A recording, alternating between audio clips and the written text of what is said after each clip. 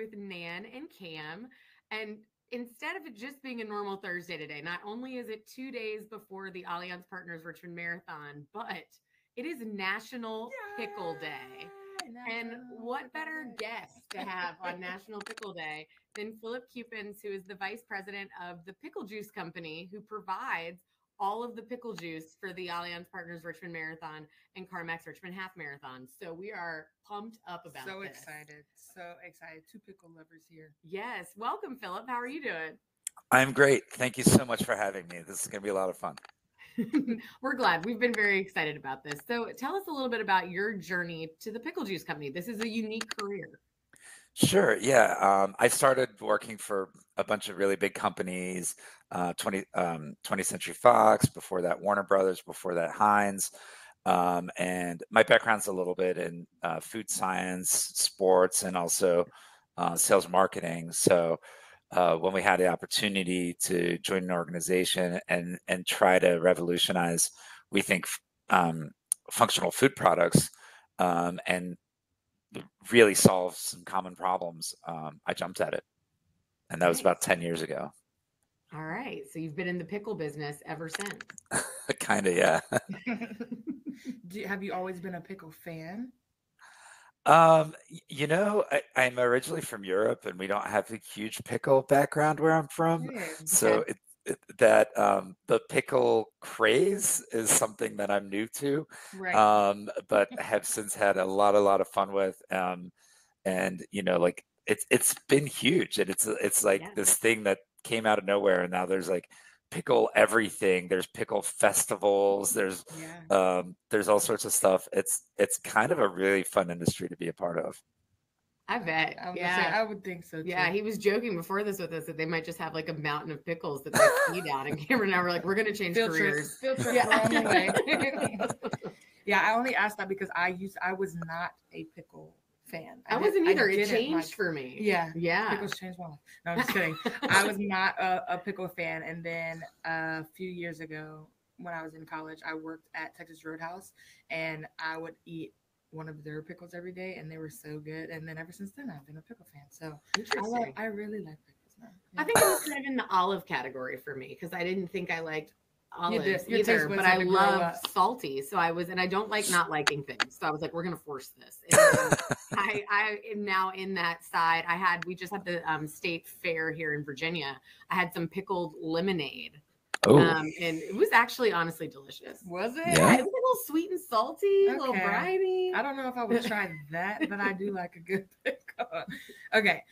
So for people who are listening that do not know, how does pickle juice benefit runners? Yeah, so it's actually the only product in the world that's scientifically proven to stop muscle cramps. And we do that using a proprietary grain of acetic acid that blocks the nerve receptors that cause cramping. So if somebody feels a muscle cramp coming on, they can consume our product, and within 60 to 82 seconds, that cramp is completely gone and won't come back for 45 to 60 minutes. Wow. I didn't know that. I didn't know that either. I know, because playing softball growing up, people would always say either pickle juice or mustard. And I was like, I'm not eating a packet of mustard. Not gonna happen. So the fact that you said that's not even scientifically proven, I love that, because I was never going to do that in the first place. I also love hearing that, because I feel like when people talk about it, they don't know the science behind it like you do, that people think. I've heard a lot of people say that it is just like a mind distractor, which it also is from your pain when you take a pickle juice shot. But the science behind it is fascinating. Yeah, the neural inhibition thing, when they're like, oh, it's a mind distractor, they're a little closer to the preconceptions of back in the day. People thought you could just drink pickle brine and the high sodium content would prevent dehydration, therefore preventing cramps. But it turned out that there's about 12 or so different physiological triggers that trigger a neurological response, and the muscle cramp is actually caused by that neurological response. So what we do is interface with the nerve receptors that cause the cramping at the neurological level, and that's why this stops so quickly. So I think maybe some people kind of read that science and they're like, oh, it's a mind distractor, whereas it's not really a mind distractor, but it is targeting a neurological component to the reaction. It's fascinating. Yeah, just out of curiosity, obviously it's a lot easier and quicker to drink pickle juice, but could you eat a pickle and would it have the same like reaction? Would good your body question. still have the same reaction? All right. Well, we said earlier I had a surprise for you guys, right, about this product, and we said we weren't going to talk about it until we were recording. So here's the thing: pickle juice has nothing to do with pickles. So pickle juice is a trade name like Band-Aid or Xerox or Kleenex or Sharpie. We call it that because the proprietary grain of acetic acid that we use that interfaces with the nerve receptors that cause cramping happens to make the product taste like pickles. And it's so because if you think about it, there's no such thing as pickle juice in the wild, right? Nobody's juicing pickles to create brine. So it's not like apple juice or orange juice. Cameron's mind went this way when we were I, talking about it. I knew it. Yeah. This is a reaction we get all the time, which is why I wanted to save it for evidence. But yeah, so pickle juice is not pickle brine. It tastes a bit like pickles. It's certainly in the flavor category of pickles, but from a purely functional perspective, it's not synonymous. It's developed in a laboratory. There's a whole lot of science that goes in it. We actually have a lab on site here at our facility in Texas where we do all the R&D and QC and development. We do like really extensive testing with athletes from team sports, individual endurance sports, and everything. So while we share a flavor profile and I guess a name in some regards, we actually, that's kind of where the similarities stop. I feel bamboozled. I was gonna say, I know. I'm so over here. You're just your face. I'm just like, wow. Well, here's the thing, because this was it does. We have drank the pickle. Yeah, we've also drank your pickle juice because when it's come in, because we've been curious about it, and it does. I mean, it tastes like pickles. Right. Right. And what you said, there is no pickle juice in the wild. I was like, no pickle brine. Right. Yeah, that's what she was thinking. Like, you take a cucumber and you put it in the brine, which makes it a pickle, but like it's still a cucumber. Yeah. So she was, so we got to the point where she was like, does the brine, if the brine is coming before the pickle, do they even need pickles? Right. And so there's our third question was, just so the audience knows, was how do you just get the pickle juice? What happens to the discarded pickles? And we loved thinking about just a pile of discarded pickles. Yeah, because this discount pickles. And Nan was, when we were creating the questions, Nan was like, "You have any questions to ask?" And simply, I just was like, "What happens to the pickles?" That's all. We actually started. But then as I started thinking about it, I was like, are there even pickles? I guess no. Man. We actually started kind of a joke campaign called Save the Pickles. We even have the website savethepickles.org, and we're kind of like, every year millions of pickles sacrifice their lives because humans are consuming their habitat. So stop drinking pickle brine and save the pickles by drinking some pickle juice. So it's like a whole thing. There's a mascot, Peter and Piper Pickle. We have a lot of fun with it. They need to come to the marathon. They need to come to the marathon. It's savethepickles.org. Savethepickles.org. Yeah, I think I'm going to go to it later today. I hope it's still fully functioning. Full transparency, it just redirects you to our site. Okay. I also, that was like a question that I kind of had before we started this was, are you tired of pickles? But I guess there's no pickles, so there's nothing to be tired of. No, but I will tell you, it's fun because, as you can imagine, my life sort of revolves around all things pickles now. So I get pickle gifts, pickle references, pickle foods, pickle everything. So there's a lot of stuff out there, believe it or not. There's like these social media groups called like I Love Pickles, and you just see all the different stuff. I think Jimmy John's just like this week announced a pickle sandwich. Yeah. Pickle Witch. My best friend Katie had one. She said it was a lot smaller than she thought it was going to be. And then I was like, Katie, well, it is on a pickle. So yeah. There's no like foot long cucumber somewhere. We have our office is situated next to the Richmond minor league baseball team, the Richmond Flying Squirrels, and they always do like some weird, as minor league baseball does, food items. And one that has really stuck around that I've had multiple times is the Big Dill Dog, and it is just, instead of a bun, a hot dog on a pickle. And It's great. It's a mess, as you can imagine. But I think it's delicious. I love it. Try it. Yeah. I mean, a bun is never the star of the show with a hot dog anyway. So Fair. I'm fine to get that out of there. Now you get pickle, bun. I kind of feel like the hot dog water has to be old, otherwise it's not the same. Yeah. No, I think it's true. Yeah. I was going to say the pickle's not the worst part of that. No, not at all. Or the pickle juice. Definitely not. Right. Yeah. So how many different events do you work throughout like a calendar year? Yeah. So and I'm so glad you brought that up. It's kind of our big go-to-market strategy. It's how we try to differentiate ourselves from other companies in that we really want to interact with and work through our consumer base and give back to the community that's supporting us. So we're working with up to about 500 events a year. Wow. And more often than not, they're tied to charities and usually causes that help everybody. So they're not sort of biased causes, if you will. So they're usually oftentimes health related or kids or pets or something like that. Yeah. So feel good stuff, literally and figuratively, I guess. But yeah, we work with up to 500 events a year. What we call participatory endurance events. So a lot of runs, marathons, ultra runs, endurance cycling events, and things like that. And frankly, you meet some really amazing people. So we're really, really lucky to get to work with some of the coolest people there are out there. That's awesome. How many, do you know how many gallons of pickle juice you produce a year? Yeah, roughly. We make about, we can make up to 100,000 2.5 ounce bottles a day. We don't run at full capacity all the time. So we're anticipating some pretty significant growth over the next few years. But right now we're producing up to about 15 million units a year.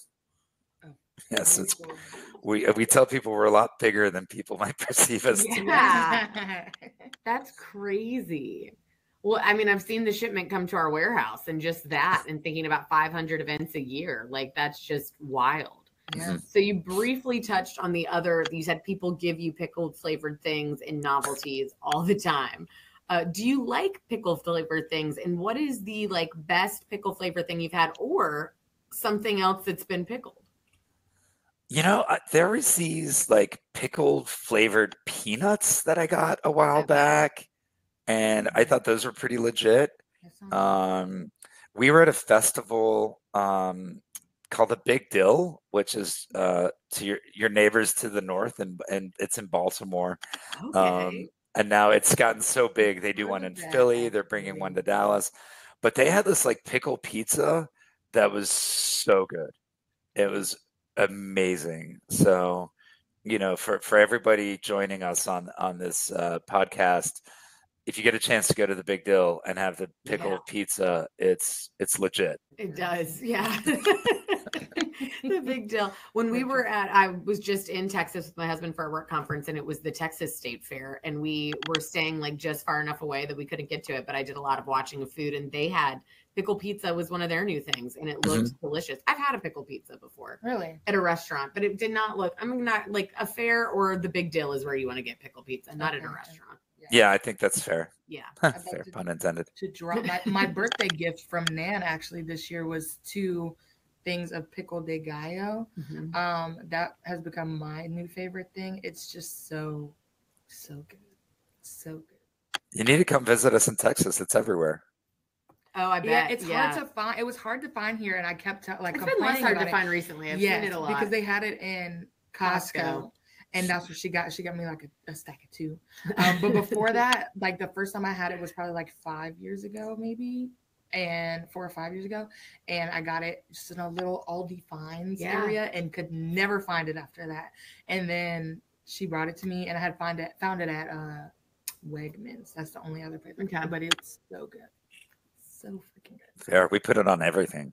Yeah. Yeah, I love it. Yeah, I would too if I could find it like that.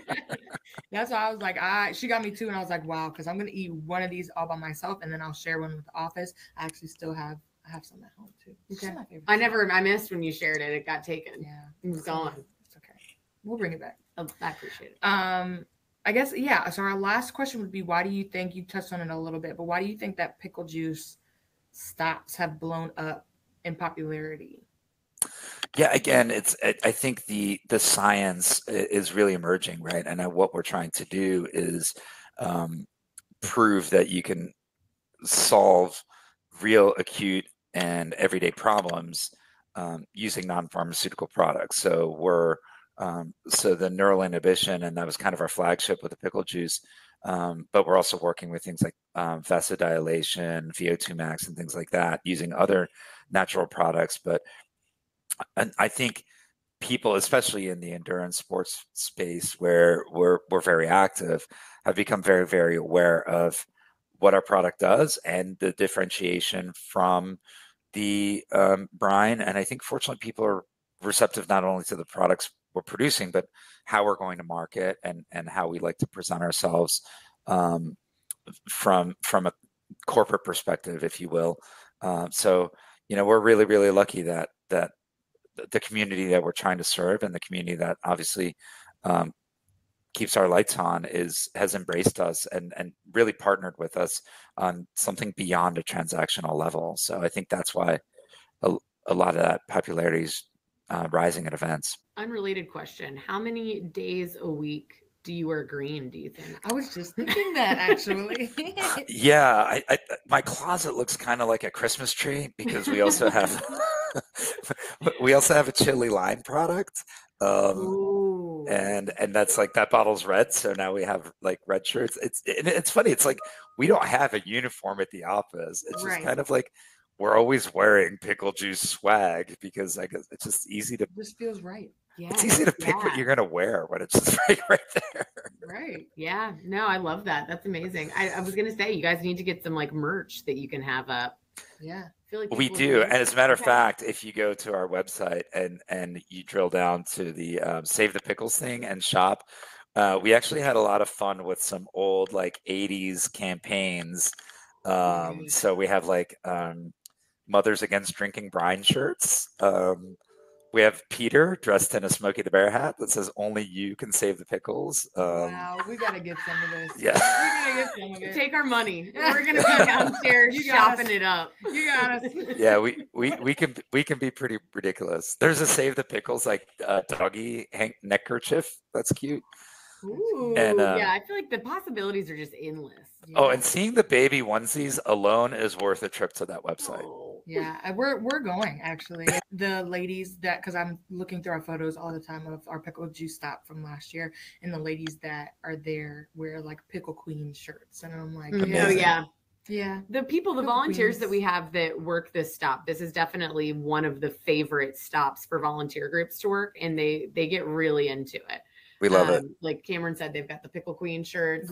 Yeah, I think it's also because the runners are so excited about it that that's an easy spot for people to want to be a part of. We absolutely love it, and that's the kind of stuff we really love doing. It's there's no reason you can't have fun when you're working with products and people and events and stuff. I mean, that's what it's all about, right? Yeah, we agree. We love having fun. Yeah. It's our fave.